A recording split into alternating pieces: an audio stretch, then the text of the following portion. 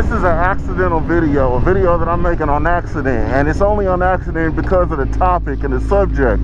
I just been out screwing around on the little bikes, you know what I'm saying, having fun, just doing it up, doing what I feel like doing. What got into you? It is an R3. Hey girl!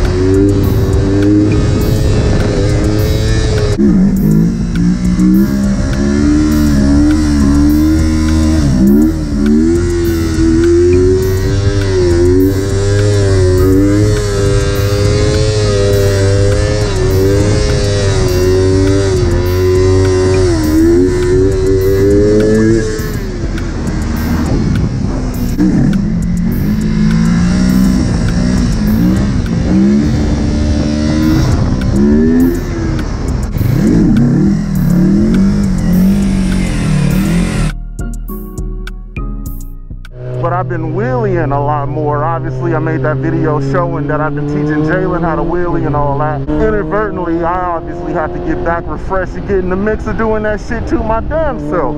I've always grabbed the R3. Mainly, it's because I grabbed the closest vehicle to the front of the garage and the easiest one to get out. And this one's been kind of tucked away behind all the other bikes for months. So as I've been yanking up the R3 and getting all of these wheelies going on the R3 and the Grum, of course, I've been out of practice on this. Now, it ain't like I can't do a wheelie on this thing. Obviously, I can.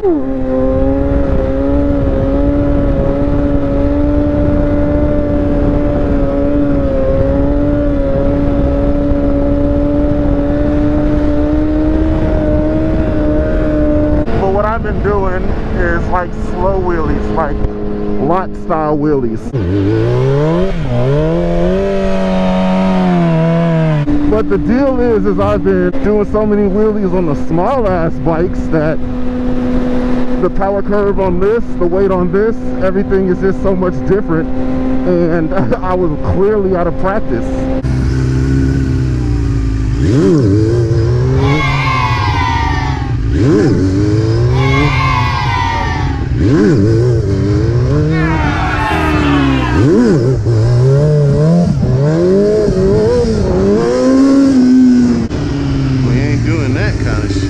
So the reason I don't make YouTube videos going out doing wheelies all over the place, because for me, I did that, I lived that, I'm over that. Everybody's doing that on YouTube. Me, I just really like showcasing the work. I love dedicating myself to the work on a craft, to the work of a skill.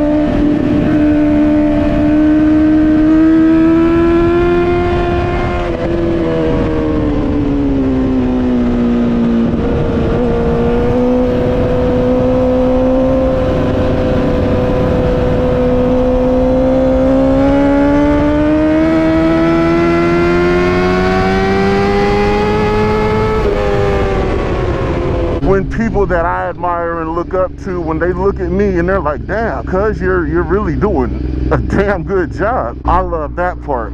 So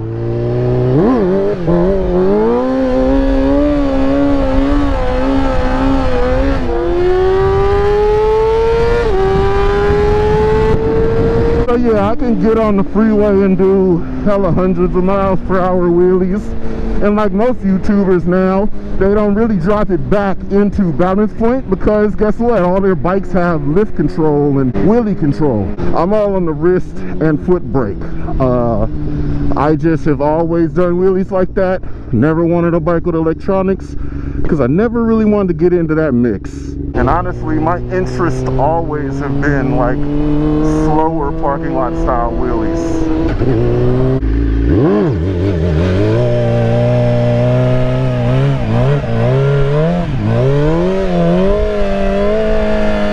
So like my goal and focus always is the low speed wheelie, low speed maneuvers, using the brake as much as you can, as much as you want to, as much as you should know how to.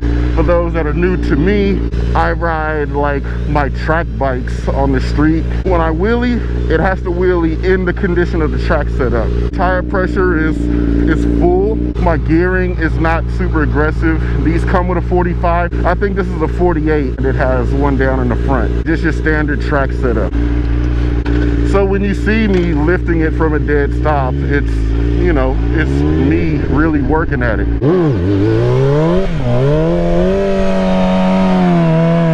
I couldn't do that yesterday. Actually, let me come 100% clean. I could do it yesterday. Today I got a helmet on. Yesterday I didn't.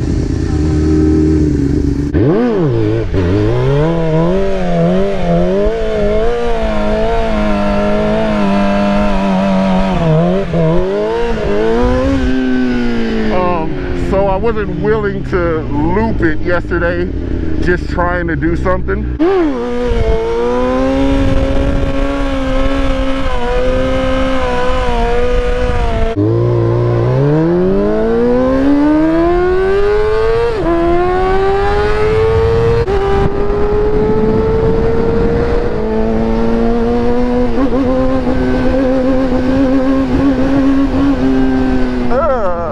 Trying to holler at that? You crazy as fuck, nigga. All right, so we back in the garage. Technically, I really had to prove that to myself. Before I prove anything to y'all, I really be having to prove shit to myself.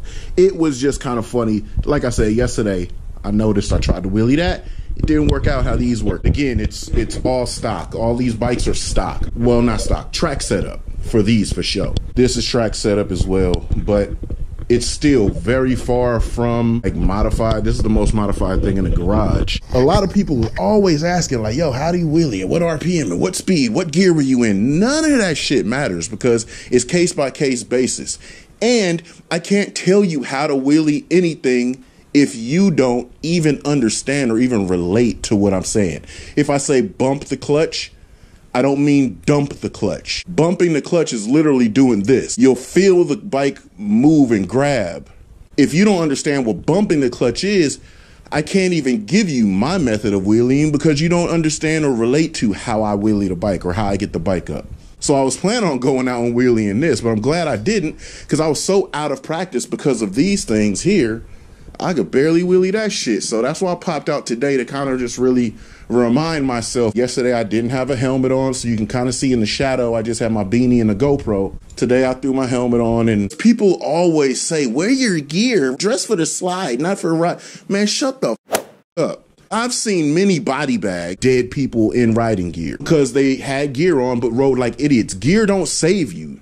Talent, experience, and just cautiousness is what gets you to the crib. So because I had a helmet on, I knew I wasn't gonna scramble my noodle on the pavement today, so I don't care about throwing the bike up. If I am really out of practice and loop the bike, I'm not gonna get my head exploded. I could walk home, leave that shit there, go pick it up later and get my daughter from school. This may not even make it as a video, but just in my efforts of teaching my son the wheelies, I had to go reassure myself the process is this to get the bike up. And my process ironically works on any motorcycle that I have.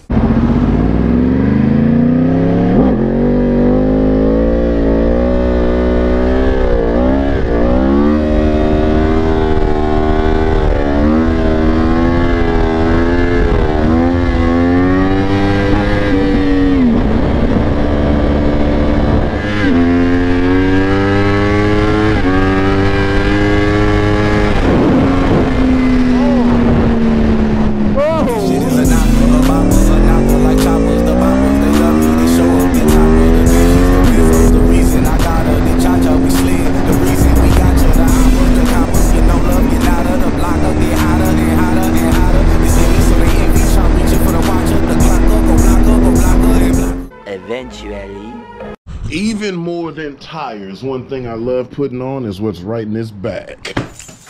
Grips, handlebar grips. So these are factory. These are stock grips. They're big, chunky. They look stupid.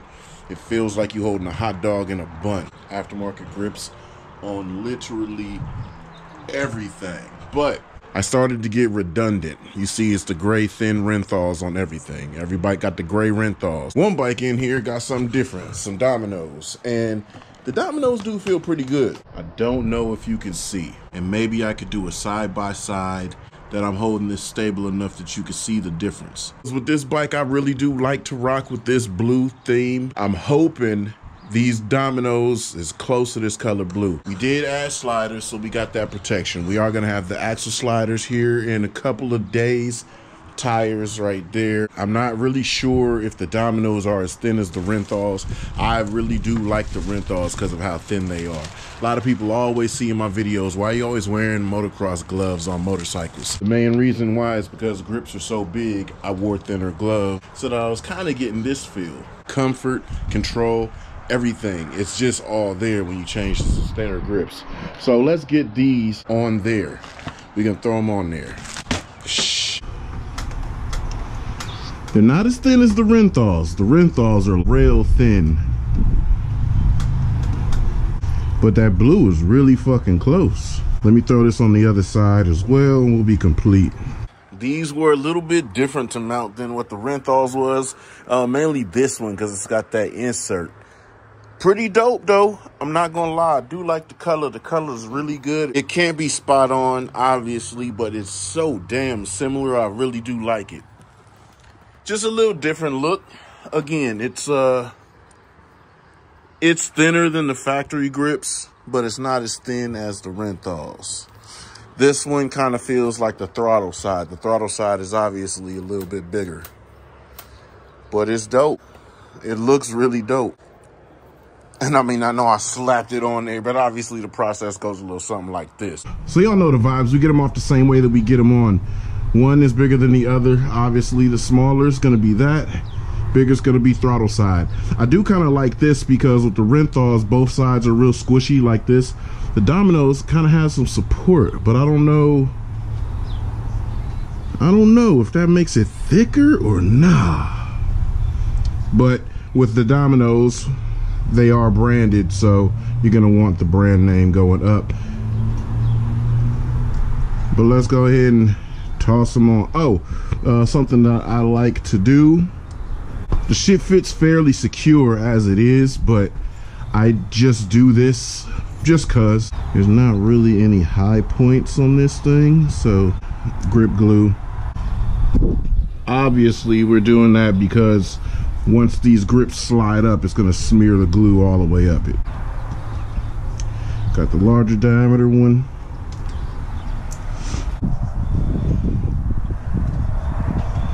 These are actually going to be pretty damn secure on here, but we're still going to do what we do.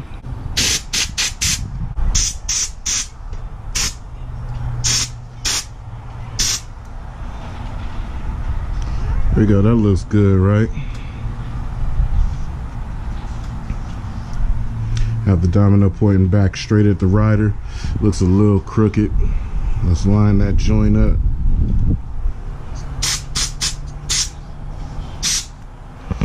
There you go. But that's tight.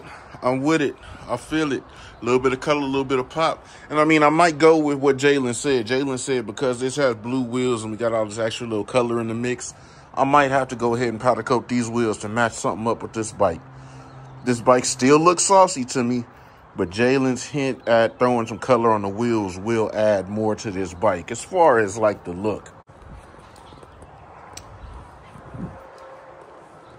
You know what I mean? So we got to the final portion of this build, and this is an exciting part because this is the one I was most questionable about. Making this little R3 the twin of this R6, as that R3 is the twin of that R1. So as we see this R6, it has these headlight covers on it. It's race fairing, so there is no headlight behind this fairing. There's no headlight on this bike. We made it look like it has headlights. So this bike does not have a headlight.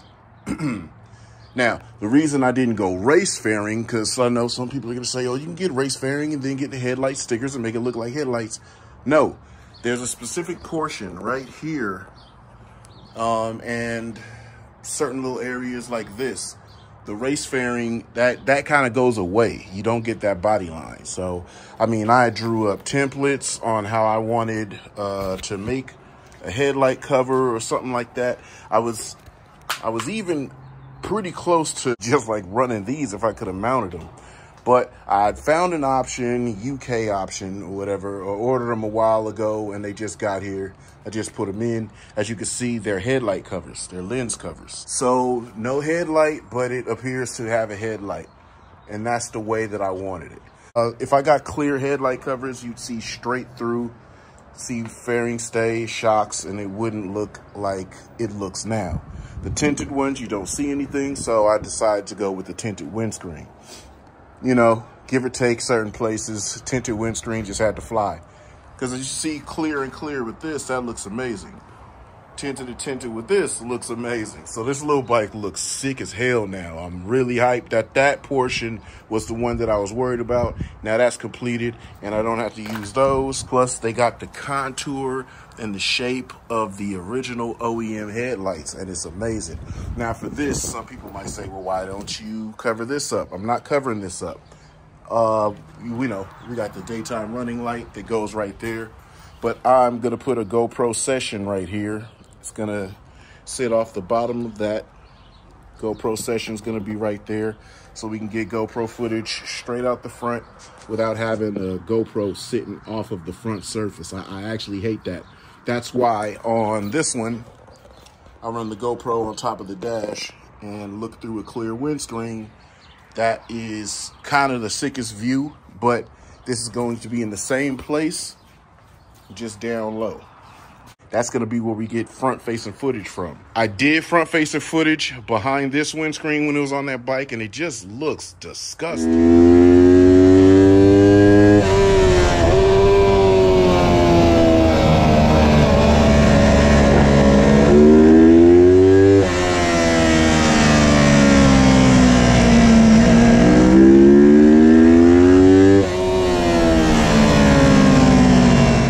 Looks sick as hell, man. This little bike is ill. Both of these little bikes is ill, actually.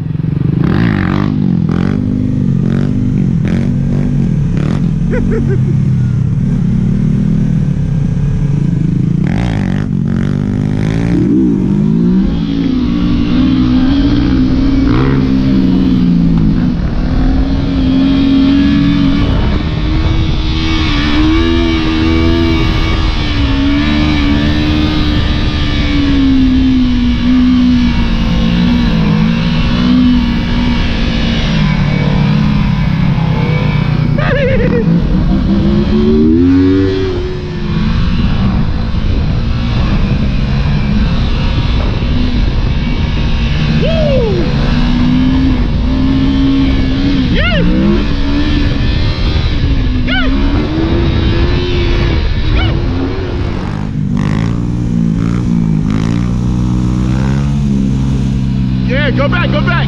Yeah, go back. Back more. Yeah. Yeah. Yeah. Yeah. Woo. See, when you're up there, you just pull your body back. You pull the bike back more.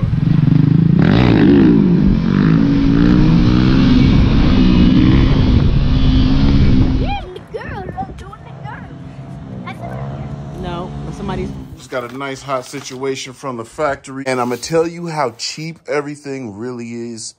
The entire seat unit from Yamaha for this bike is only $25. I was looking for parts and things and stuff, man. Sometimes you'll increase what you're spending when you're piecing together shit from eBay. Just go straight to the factory, see how cheap you can get it for. We got a brand new seat and hardware. That's good. It's nice and tactile and sticky. It's amazing. It's far different than like the smoothed out, worn out leather. Matter of fact, I should, no. But anyway, nice situation there. Got the brakes done. The brakes are on. This bike is really ready. I just realized I put in the cancel request, but I think they already shipped. Again, these tires are fine. I can run on them continuously. I got new tires here. I was going to run my Q4 120 and the Q3 Plus rear 140 on here. So this would have tires, but I ordered another set of tires because I was going to pull these tires off of here, put it on here, and run that new one. But I just realized I did get Dunlops, but they're slicks. They're medium compound slick. I kind of did, but kind of didn't realize that I got slicks. I tried to cancel it because I don't do tire warmers. I like to get off and go, pull it off the trailer and go. We'll see if I can do that. I know it might take a little bit of time, a few more laps, maybe to warm them up, but tire warmers are highly recommended for slicks, track day tires like that. Like these are track day street tires.